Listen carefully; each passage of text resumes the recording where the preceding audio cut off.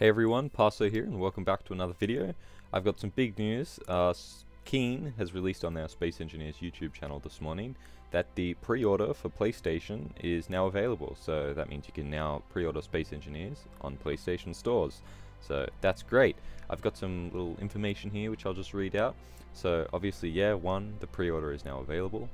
If you can pre-order the game, you can gain access to the first wave of beta, which will be occurring in May 2023. So that should be interesting. I will see if it's buggy. I don't know. Who would know? I probably won't be getting it on PlayStation myself. I do have a PlayStation 4, but it's kind of old and doesn't really like to be poked with a stick, so we sort of just let her rest for the time being. But it's coming to both PlayStation 4 and 5, which I think is excellent because I'm sure there are many of you who have PlayStation 4s and you've probably been waiting for Space Engineers to come out, and it seems a lot of games right now are sort of only coming out on... Okay, sorry about that, my dog went schizo at something.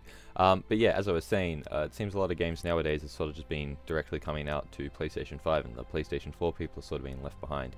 Although I do believe PlayStation 5s are a little bit more accessible at the moment. That's sort of not much of an issue anymore, but yeah, that's besides the point. I mean, more access to more people, so I think that's great.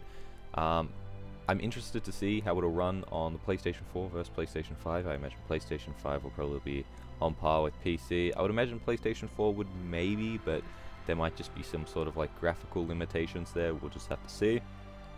One thing to note as well, the footage in the background here, this is just the trailer. I'll just have on a little cycle. That is actually captured on PC, so we don't actually know what the game looks like. At least I couldn't see from my little bit of research. But yeah, that's pretty much all for that little news there. So if you are wanting to play Space Engineers on PlayStation, now's the time to pre-order so you can get that early access. And yes, that's pretty much all for that. But the next thing I did want to talk about was the little sneak peek at the Automaton update, which they've just showed at the end of the trailer here. I'll probably keep that one out for the start of the video just so it's not confusing, but you should be able to see it now.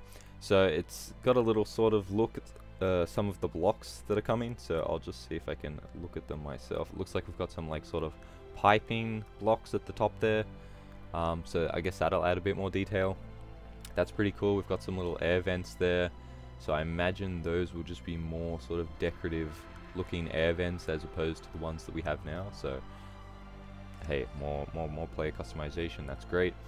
There is another thing in the top right there which I can't quite see. I'll see if I can just scroll back in my little video that I've got up here. I've just got the video. Okay, it looks like we've got the Automaton timer block. Okay, that's the one there with the little rectangular white light on there. I can't really tell what the block on the top right is there, but it looks like we've also got a new helmet skin, and that's the robot helmet skin. So it looks like it's like red on one side, blue on the other. It'll be interesting to see how that colors, if that affects the visor or not.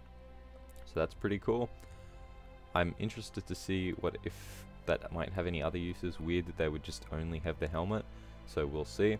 We've got the Automaton sensor, so I imagine that will be like how it can detect if it's about to crash into something, or if maybe you can have something like an automated door. It could just be like a sensor block maybe, but it just looks a bit fancier.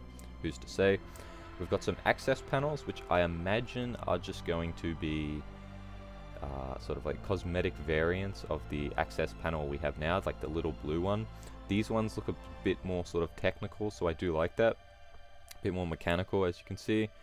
And I guess they blend in a little bit more. And I suppose as well they add a bit more detail. It kind of looks like they're sort of like, I don't know, power, charge, whatever things, access ports and stuff, which they are, their access panels. So there you go.